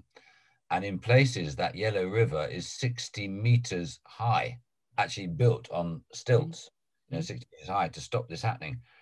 But if you get on a train in Qingdao and you go to Beijing, for the first hour and a bit, you just go through nurseries, lots of nurseries, tree nurseries. This is an incredible statistic. The Chinese have planted more trees in each of the last 3 years than in the rest of the world added up together, which is pretty amazing. So anyway, we're working in China. We are aware of the moral conundrums of it. I'm sure you, having heard me banging on about morality, your next question was going to be a rapier through my side, wasn't it? About how do you feel about China's relationship with some of its own people? I wouldn't duck that question. All I would say is that at present, my judgment is that the greatest problem in the world existentially is the climate and biodiversity. Therefore, if our operating in China with our Chinese friends enables us to make a real big difference in terms of awareness of all of this, it will be in terms of weighing up in balance all the considerations that one might have, would be more important than any other gesture we might make. And I would also say that we all have many friends who may have habits we don't like. The question is, at what point are they so intolerable that you actually never invite them around? And I'm just really excited knowing all that you might throw at me about China. I think the people are so smart, their commitment is so total, that if I had to bank the future of the planet on one nation being able to help us get to another side, it would be China. So I would much rather be a friend of China than not so. Wow. Thank you for the extra question and answer. Well, the other thing is, we're in Christchurch. Christchurch is the capital of South Island, New Zealand, and we are building in the earthquake zone there. And in Australia, we are working at a place called Anglesey Mine, which is a huge coal mine which has been restored. And in both those places, which is on the Gold Coast, you know, the Great Ocean Road below Melbourne. But both those projects, our partners are native peoples, indigenous peoples, or the traditional owners, which is what is the other way of describing people. And in Christchurch, it is with the Iwi Maori, and in Anglesey in Victoria, it's with the Wadawarung people. I have become fascinated late in life, having been an anthropologist, but it's really fascinating to revisit, say, one's relationships or exploring the knowledge base of indigenous peoples. And you then realize that so much of the, if you like, racist approach to indigenous people is to do with the very poor quality of translation there was of what indigenous people were saying. So you ended up with a kind of childlike commentary, which in truth bore no semblance to what their culture was like. And this last year I read a book. If anybody wants to be recommended a book that will go through your brain like a clear mountain stream, it is by a man called Bruce Pascoe. And the book is called Dark Emu. And it will leave your jaw slack. It is the true story of the colonization of Australia before the British doctored what you heard. So basically, the story we as Brits got was of Aboriginal peoples just doing hunter-gathering and then getting into dream time and all of that sort of stuff. It was rather quaint. They were supposed to be just a bit out of it. In truth, the very, very first explorers who wrote about Australia talk about towns of 7,000, 8,000 people, about fish farms and fish trapping on all the major rivers that went 30 miles up the rivers, of feasting of tribes from thousands of miles away coming to stay for a month with others. These people were brilliant. They understood how to use fire to clean scrub, and so on. And that book, Dark Emu, it's the strangest sort of strangest of the weirdest Bibles you'll ever read, because as you read it, you wonder whether the great joke of humankind will be that a country like Australia that doesn't have very much fertility in its land may well come over the next 50 years to depend on techniques which they're rediscovering from the original owners who owned the land. So for any of you who've ever been to Australia, one of the great deserts is Van Diemen Land. Let me tell you, the Aboriginal peoples who lived in Van Diemen's Land, they discovered this extraordinary technique of making huge plates of clay, thin plates of clay with a slight curve, which they put under the desert sand so that when the dew formed at night, it would percolate through the sand and be captured in the clay trays under the sand to be able to provide the nurture and liquid for the oats and early corns to grow. And it's just a stunning book. Your jaw just hits the thing. And then it reproduces a letter from the Colonial Office saying, there will be no mention of this. They're from now on, they're just to be indigent people who've got no stake in the land, because we do not, as Britain, want to ever have to deal with people with competing claims to land. These people are stateless, landless, and just travel around it. The book was again by Bruce Pascoe. Pascoe, and is that and Dark Emu. Thank you. It's so exciting, JP. Isn't it funny how when well, you're a bit younger than me, but in 1969, when I was sort of starting to enjoy my teenage years, and the whole world, what the world is stardust, and it was hippie, and you smoked the odd joint, and it was just fantastic. You went away with the fairies, and we believed that the whole world was just full of stardust. That's what was made. Science said that's absolutely rubbish. That's not what life is. Over the course of my lifetime, the world of scientific knowledge has come closer and closer to those early sentiments, to the point where we now know that we are made predominantly of bacteria. We have an invisible ecology of bacteria, which is stunning. Just 30 years ago, didn't almost everybody think that the Japanese were rather quaint for believing that we had a second brain? Isn't it also rather amazing that most European centers of medicine are now thinking that the stomach and the gut and whatever are absolutely central to the well-being of humans? And on the other side, you have the extraordinary work that's been done. At the moment, the best-selling book in Britain, factual book, is called Entangled Life by Merlin Sheldrake. And that is a book about the mycorrhiza, the tiny fungi webs called the wood wide web that is in the soil. Isn't it astonishing that what was thought to be hippie shit years ago, that trees speak to each other and they communicate with bushes, and they help the weakest ones survive by moving sugars around a system, and unbelievably, they look and work almost exactly the same as the microbiome in your stomach and my stomach and everything else. How lucky are our young people today in a world which has become perhaps less certain in its, if you like, spiritual direction. We live in a largely secular age. Isn't it astonishing that at such a time, science may provide an insight into life on Earth, which is truly astonishing, that we are all just creatures. We are all earthlings. And I think that's very moving. And I wish I was younger, because I think the next 15 years are going to be the most exciting since humans came down from trees to the savannas. I really do. Nice. And, and the last thing I would say is people must stop reading newspapers. They must. They owe it to their mental health. Remember, these guys have a mantra, and their mantra is, if it bleeds, it leads. We must put bad news on the front pages, because people are more interested in it. It's their psychological frisson. But after a while, it makes you mentally ill, because you believe that everything's going to hell in a handcart, and it is not. I hear you, I second it, and I actually tell that to everyone to do the same. Same with watching the news.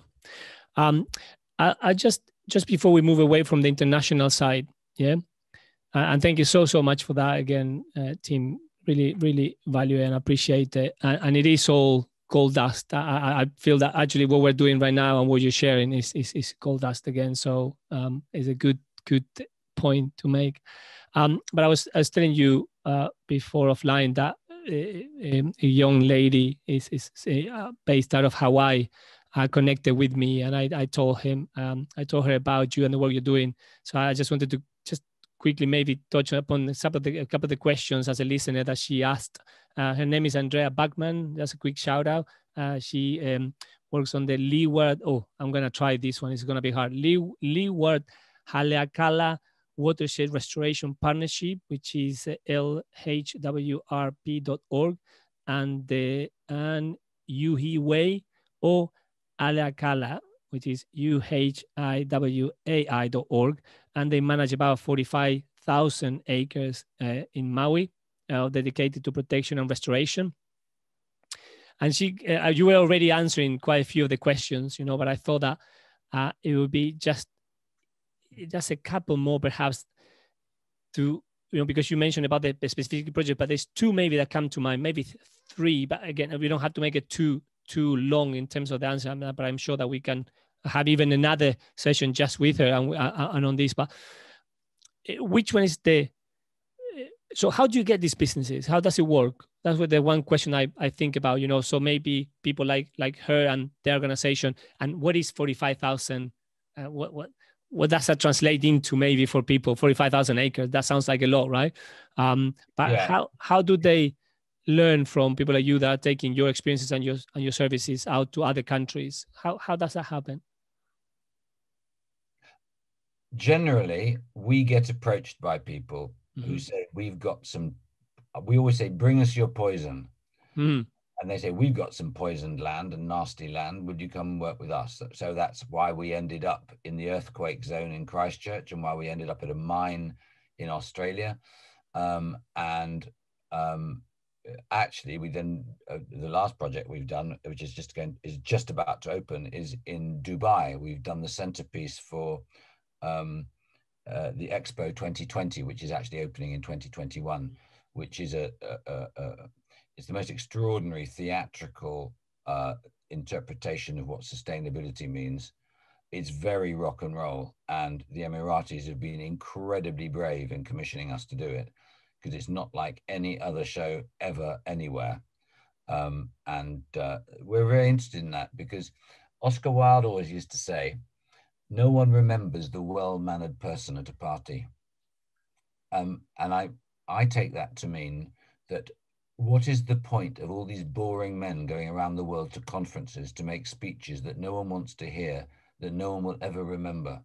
Why did they not say something that was interesting?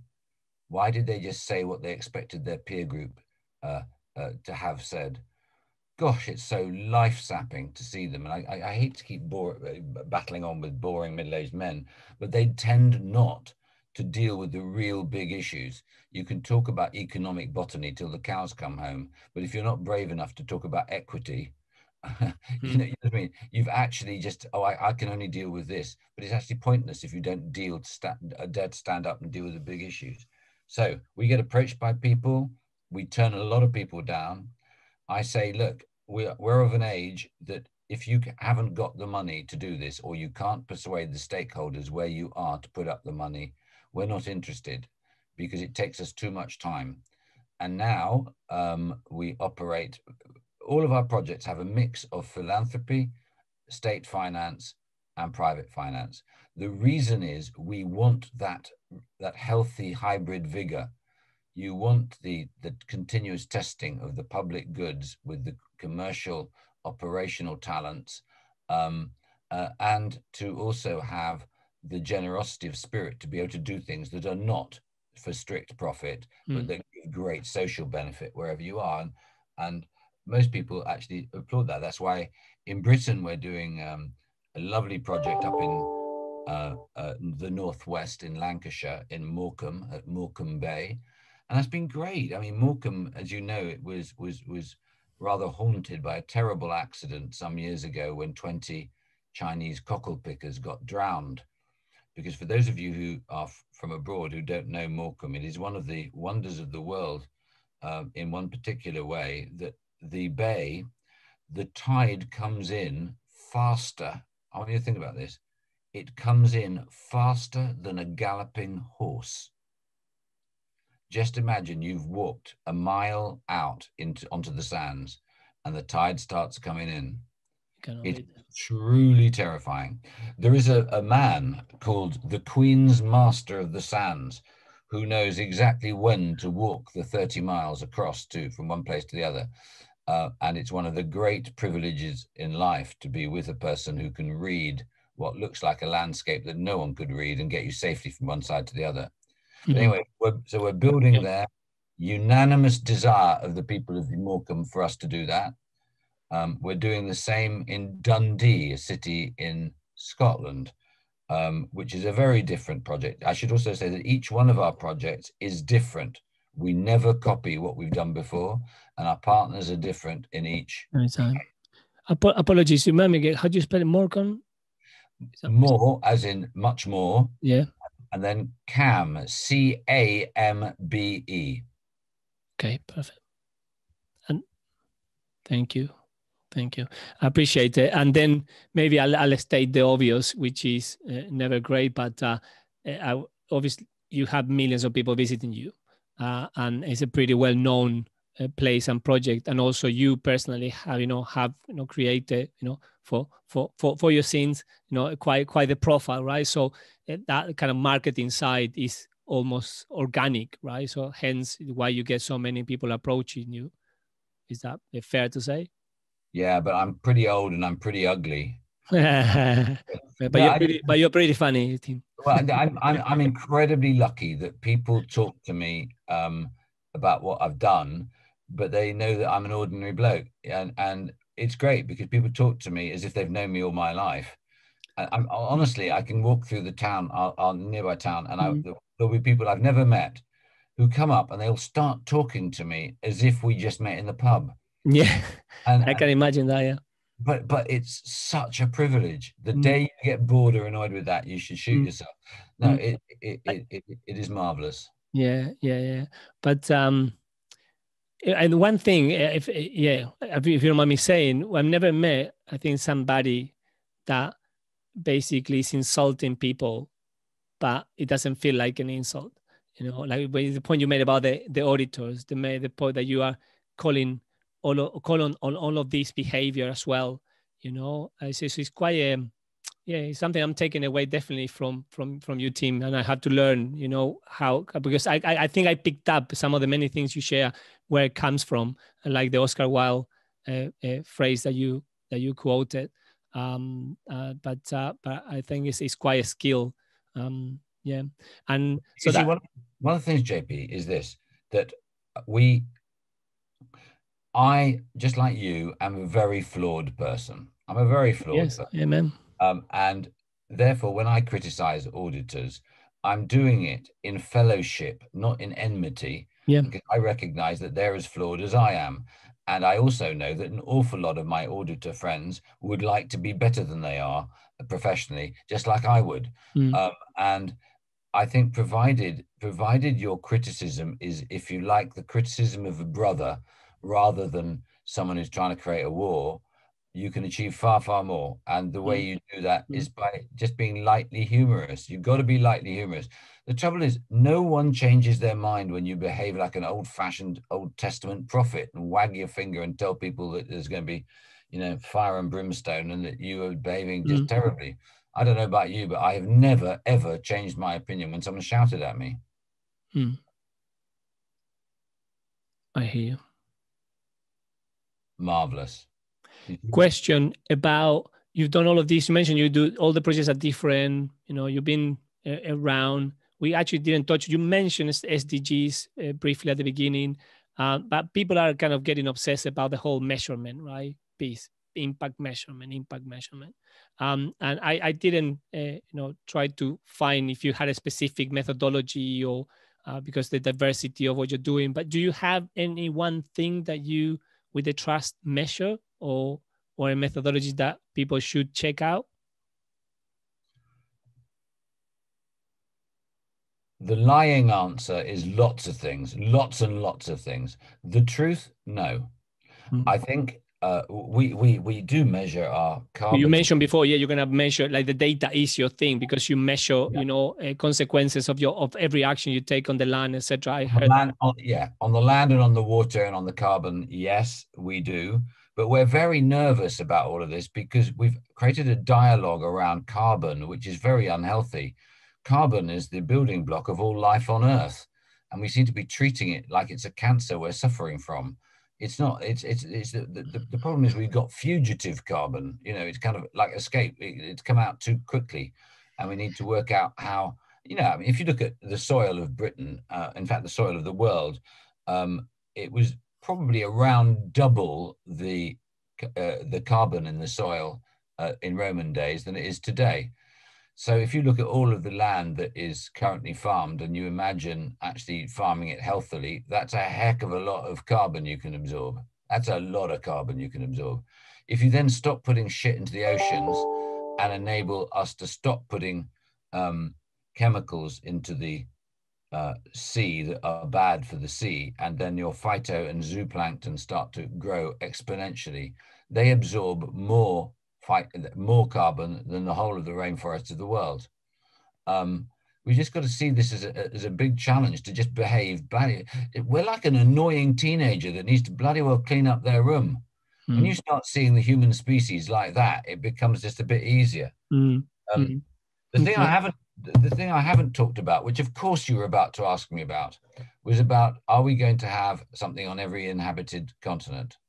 Well, at the moment, we have a project on every inhabited continent. We've got one in Australia and Christchurch, that's Australia. We've got China, which is Asia.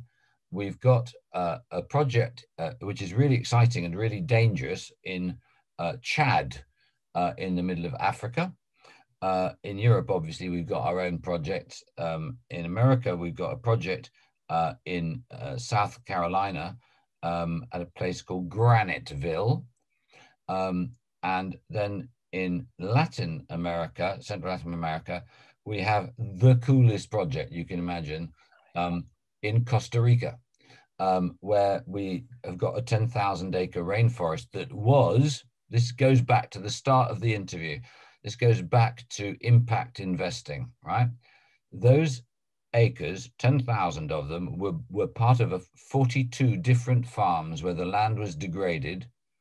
And the person, the Danish philanthropist who purchased it, what he did was he was called Peter Köhlind, and he put a fence around all 10,000 acres. And do you know what he said? No humans may go in here for the next 20 years. The birds will shit it back to life. So this countryside at Matambu, which is in the Nicoya Peninsula on the Pacific coast of Costa Rica, the nearest town was called Paquera, a place of 8,000 souls. Every year there were murders, many murders because of drought. The water ran out, and for 5 months of the year, livestock died. People were in great poverty until the rainforest started to grow back. And then you should hear the mayor of Paquera talk about the majesty of seeing the heat haze over the mountain suddenly create clouds and rain would fall. And year by year, this whole new vision erupted. So today, for 365 days of every year, four rivers flow out of that rainforest, and they provide the water for Paquera. The people of Paquera believe that they've had a second coming. They actually believe it is religious, that they've been given a second chance of life. So they formed their own fire brigades to make sure there are no fires as a voluntary activity. And we're now talking to them with our friends at Hotel Chocolat to see about growing forest cocoa, to create livelihoods, because one of the really important things about the wild is we must not think of humans and the wild having to be kept separate. That's how you create enemies. What you need is to find ways in which humans can work in and with the wild. So we're looking with Hotel Chocolat about how can we create a brand within Hotel Chocolat to raise funds to buy more land, to put it into protection, and to pay good livelihoods to the people of Paquera. Now, this is all really, really exciting to look at, because that's what we started when we were talking about impact investment. That is real impact investment. And let me tell you, the biggest impact on us who work on that project was just 2 months ago. We put heat-seeking cameras in that rainforest, and about a year ago, we got our first ocelots started to come in, and puma. But 2 or 3 months ago, I can't remember exactly which day, we got the first pictures back from the middle of the jungle of a jaguar. Now, isn't that cool that you've got the regeneration of 10,000 acres of forest? We're going to create an economic use for it. The biodiversity is back and growing all the time. And this is humans being smart. So everybody who's an impact investor listening today should be so excited about the potential of your money, because if you invest your money right, you will not only get a return on that money, but you'll get this incredible buzz in your soul for the excitement of the things you've been able to do, giving nature a helping hand to put it right. And that has got to be something that must be surely of all the rewards you could get on planet Earth, to have the chance to put your intelligence to work, to give nature a helping hand and make a little bit of money on the side, isn't that nobility? Isn't that truly happiness?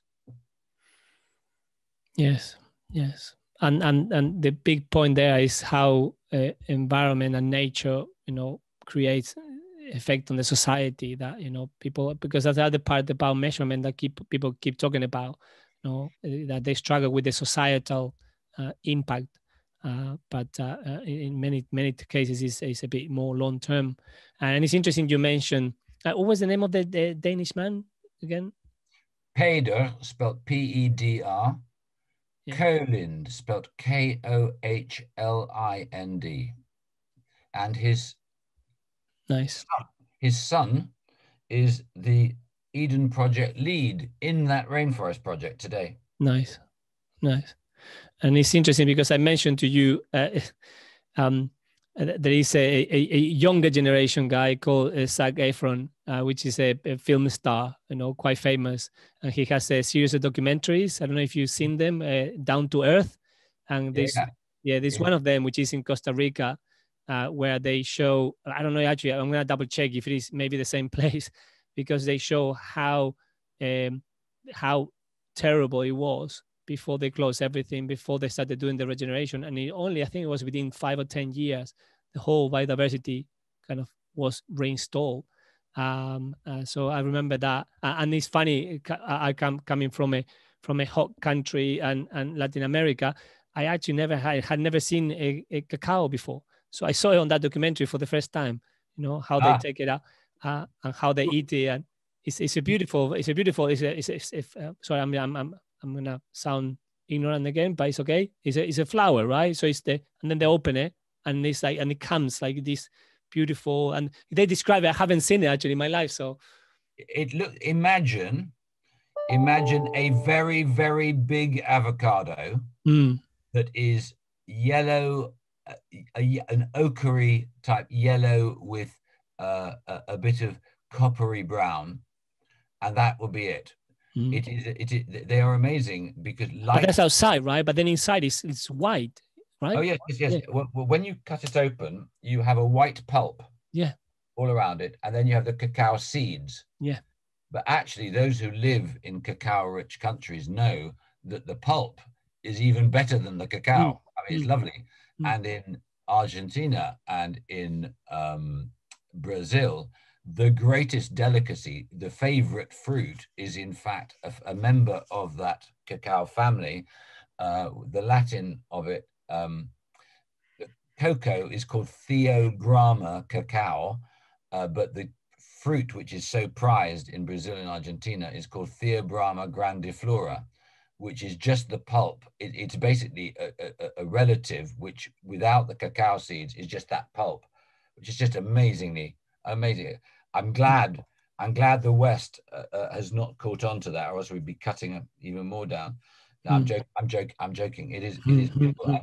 The other interesting thing about cacao, just like coffee, what's the word for it? They grow out of when you see it growing, the little flowers come out on the bark of the tree, as opposed to like ordinary flowers at the end of the leaves and whatever. These are actually coming out the bark of the trees and the main branches, and they're like little yellow flowers, and they suddenly start turning into a pod. And then they grow like they're sucking the tree dry, and they get. I mean, they're big, They're big, and it's amazing. We've got 27 varieties of cacao at Eden. If you're feeling as if your life is not been valued enough because you've never seen cacao, come to Eden. What an irony that a man of the South Americas should come to Cornwall to see his native fruit. I promise you, because I am on this kind of awareness journey, right? When I saw that, and I thought, like, how come I never actually seen a cacao? It just really caught my attention, and it was like nothing what I could have imagined. So I thought it was worth mentioning. So thank you very much for the descriptive explanation as well. I'm sure that people will be just imagining just by listening to it. Listen, Tim, I think as we start wrapping up, interesting. I have like the last couple of questions, and one of them is kind of to dig a little bit more about you. But it's been fascinating because, I tend to ask people what drives them, what you care most about. I think it's all kind of very self-evident. Who inspire you, but also you mentioned so many people, friends and others. But perhaps I don't know if it's two things that and again, you have had the most amazing and rich life. I just reading about you, if you don't mind me saying, it just energized me, just reading all the activities, what you've done, how you gone about it. And I think the same happened to Andrea when she didn't know about you, and I told her, oh, I'm gonna have this conversation with Tim Smit. Do you know him? And he's like, no. She went away, and I promise you, I told you I'm gonna share some of the things that she wrote to me. What you generate, right, is truly inspirational. But and we were talking about before, you studied in Sussex, in Kent, so kind of close to where I am now. But is there like one or two like really pivotal moments, that in your life that you went like, that kind of made it, or perhaps linking it to someone in your life that made that happen? I was very lucky that I was sent to an English public school against my wishes. I hated very much the loneliness of being just before my 7th birthday arriving at a prep school in Britain, because my dad was worked for KLM Airlines, and he was posted to Turkey, and there were no English or Dutch schools there. So I was sent to England because my mother was English, my father was Dutch. And I was very lucky that there was a master who had this extraordinary moustache. It was like a walrus moustache. And he had these piercing eyes and glasses, and always wore a tweed jacket with leather patches. And he could recognize every bird outside, every tree outside, and he loved nature, but he talked about it as being just this amazing gift that we'd been given to land in this place. And his job was to reveal the secrets of the natural world. So we would start to compete, seeing the most amount of birds, and we would look under rocks and looking for toads and things. And that smell of, as you lift a rock and the ferns get crushed, that moist soil and crushed fern, just like when you go pond dipping, that smell of pondweed, mud, and slightly stagnant water just brings back an ocean of memories. And that was combined in this extraordinary man who every day he ate a raw onion just by slicing one bit off after another, and would swallow it. And he said it would be a secret of a long life. Well, I'm not exactly sure whether it was a secret of a long life, but he inspired so many of us, because in the evening, and he didn't have to, we all lived in dormitories, and he'd come and he would read us these great adventure stories. So we'd be tucked up in bed, and he would get onto this throne-like wooden chair, and he would read us things like King Solomon's Mines, and The Lost Worlds by Arthur Conan Doyle, and Sherlock Holmes and Brigadier Gerard. So my whole brain was populated by adventurers and extraordinary encounters in the pages of these books. And then in daytime, I was sort of kind of being shown the natural world as if it was also this immense privilege, and we had to grab it as if we were thirsty for knowledge right now, because we'd never get the chance again. He was just the most brilliant and inspirational teacher. It's very funny. He was called Tom Gilbert, and I did an interview with the Times educational supplement some years ago, and I just happened to mention that he'd been my great inspiration, not knowing that his son was a huge fan of the Times educational supplement. And he phoned me up because he said it was just such a lovely thing to see his dad remembered in that way. But that I say this to all adults listening right now, is that example has made me very aware that I must make time. I must make time to read my grandchildren stories and whatever, because it's only the people closest to you that make themselves close to you that can actually convey the essence of who you are in terms of what excites you. so that they will remember you long after you're dead, but with a warm smile because you created these unforgettable moments. And I feel very sad for people who are a bit like me and probably a bit like you, who perhaps think you're doing something really important by working that extra hour or doing that extra deal or whatever.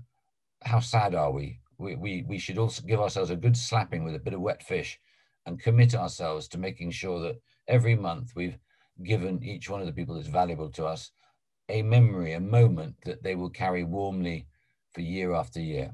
And I think that's a terrific thing to put down as don't make it a New Year's resolution. Be random, be brave, make it a end of May resolution, because that way you're bound to keep it.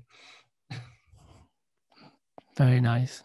Very nice. I'm very intentional about that. I have it on my kind of weekly and daily, even if it is just by using technology on the better way, just kind of texting somebody or calling somebody, or especially my daughters. I think I try to just be on their be on their minds as much as I can, because it takes nothing these days, right? So, or nothing in terms of it's almost automatic. We have the technology of God. Yeah, I'm gonna use that one. Yeah. But can I tell you one last thing on this? Yeah. When I learned to scuba dive, in 1972, and I went to a place called Fort Bovisand in Plymouth, and it was me. Imagine this: a slightly podgy middle-class boy, and 6 men from the Special Boat Squadron. They were like really tough. And anyway, at the end of the 6 weeks of dive training, they held this party and they invited me to join them because they thought it was antisocial. And at the end of it, we drank a lot of whiskey, and suddenly they all stood up and they said, 1, 2, 3, 4. It's 4 o'clock. It's 4 a.m. Aberdeen. We're in. And everybody punched their fists together. I did it, of course. And I said, what have I just punched the air for? I was like a sheep. And they said, it's 4 a.m. You've committed the worst crime that is possible. You're in the worst trouble, the worst deprivation. Just imagine the worst thing. Who will you call? What you've just pledged is that you will be available for a phone call. Now, what's really interesting about that is they then said, you need to go through your address book and find the 4 people that you would entrust with your life.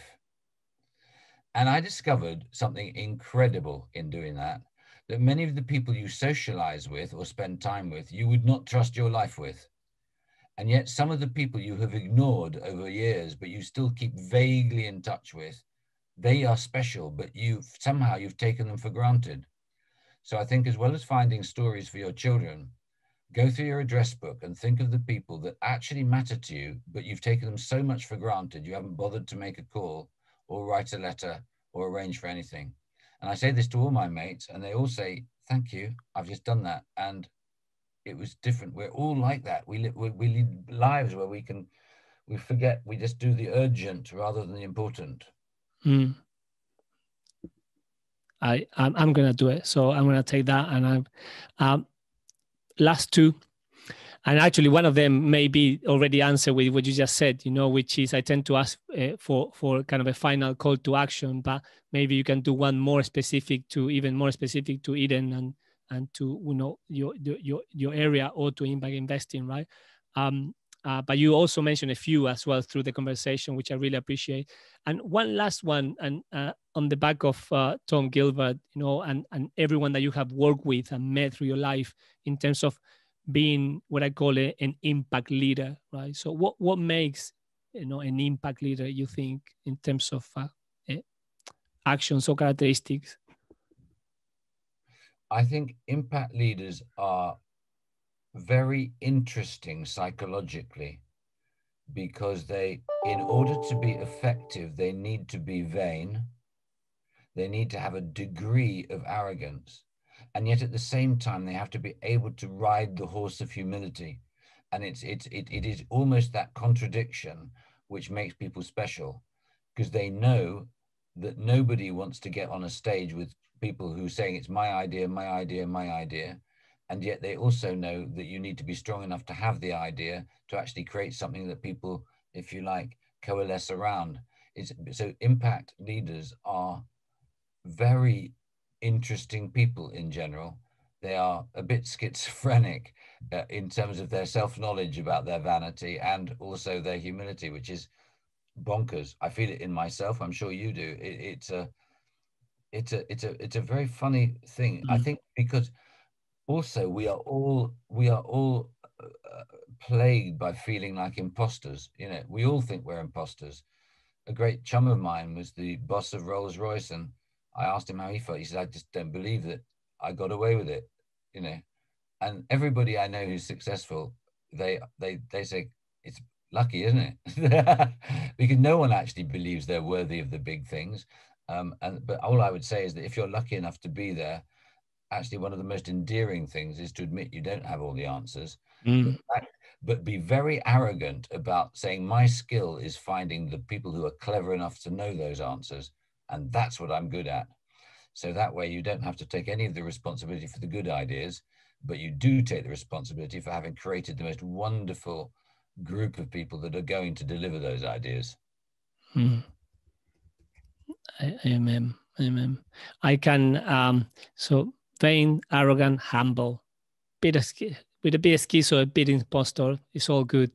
But it's something that I've been experiencing for some reason this year, if I may share, which is, you know, quite liberating, you know, through, you know, it happens to be for me that is through my life experience. And then now through Jesus and God and the study of the Bible, that is that that worth it part that you mentioned, that when you realize that really that you are not worth it, it's another way to liberate yourself from seeking worth. You know, that's what I always tell people, even if you don't believe, some of the concepts are quite interesting, and I like that word, liberating, because once you realize that it's not about you, and it's really about, you know, others and the bigger cause. And you mentioned it before in one of the answers around, you know, going out there and helping, and, you know, and doing good. Maybe you said it in different words, you know, that's what really matters. Kind of what people, you know, from reading to your grandchildren, and to helping anyone, because that warm feeling in your heart that you leave on people, you know, there is that phrase, you know, people forget what you say, but they never forget how you made them feel. I love that phrase. So I'm learning. So thank you for that. I appreciate it. And then the last one is, you know, any final call to action, and how can people get in touch with you? Well, you can get in touch with me at tsmit@edenproject.com. It comes straight to me. No dots, tsmit, TSMIT @edenproject.com. And if it was a call to action, it would be just say something every day that shocks people. I don't mean that you start swearing as if you've got some kind of mental problem. I mean, be thoughtful, and don't become the person that other people have carelessly thought you are. Always be an act of growth. I need to share one thing with you, actually. Please. That at the age of 37, I made a decision which changed my life. Unlike you, it wasn't to find God, it was to find chance. I realized that if I wanted to live a life of ordered boredom, I would do what people expected of me, and I would meet the people that I was expected to meet. And I realized that the truly interesting people were the people you didn't know you needed to meet. And the only way I could meet people like that was to accept every third invitation I receive. It's not that I don't accept the first, but I always accept the third. And the reason for that is only that way can you put yourself in the social jeopardy of meeting a new group of people.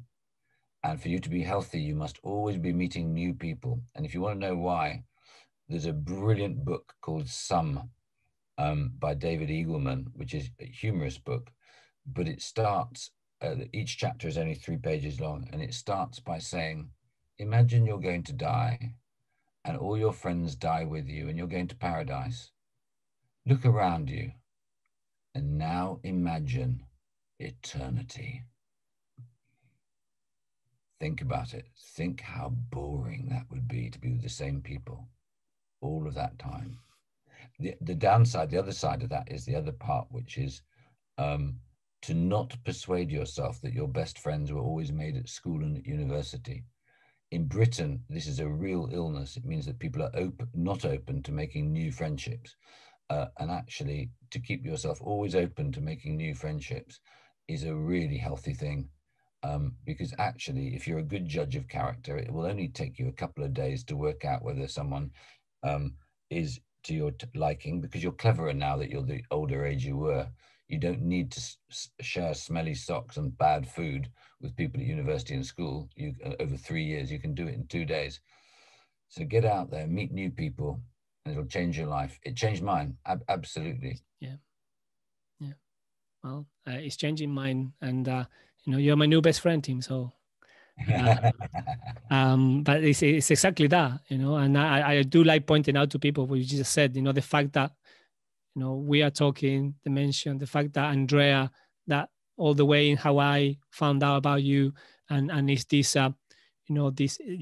the world today has so many ways also to meet people, physically, virtually, and virtually beyond actually meeting. And hopefully this episode is gonna go around and the video, to touch a lot of souls and brains. So really, really appreciate it, Tim. Thank you so much.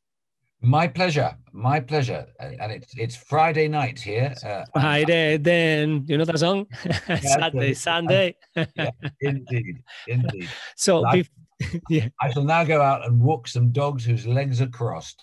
Very good. So just before I go, let me read just the end part of the episode so that you enjoy as well, which is to take the opportunity to invite anyone that is listening to partner with me and Impact Leaders. We want to help and do more to raise awareness and create action beyond sustainable and impact investing, as you can tell. So the podcast is one of the catalytic initiatives that we are running. If you want to become a patron now, we have the opportunity. So you can go to bit.ly/capital L, capital I, capital P for patron.